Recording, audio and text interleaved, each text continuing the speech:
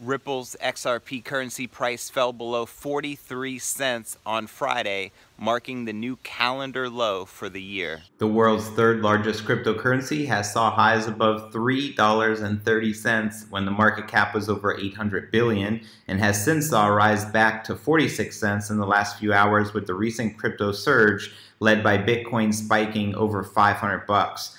Other top coins based on market capacity aren't faring any better too in terms of a year-long snapshot, so Ripple is now alone despite all coins going in the green for the time being.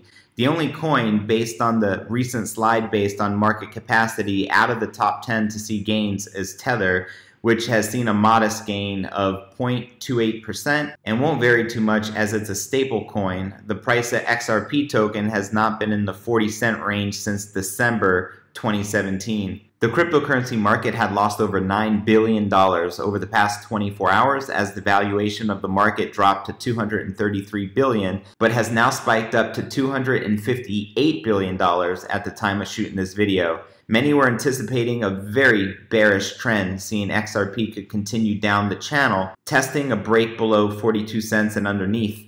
A risky move towards 40 cents. The coin is still facing sustained selling pressure despite bouncing up to nearly 47 cents currently. XRP traders can take long or short positions if the coin does break out of the above range, putting stops immediately above or below the key support and resistance levels. What are your thoughts on the Ripple cryptocurrency? Let me know in the comments down below, and don't forget to smash that subscribe button. Thanks for watching the video.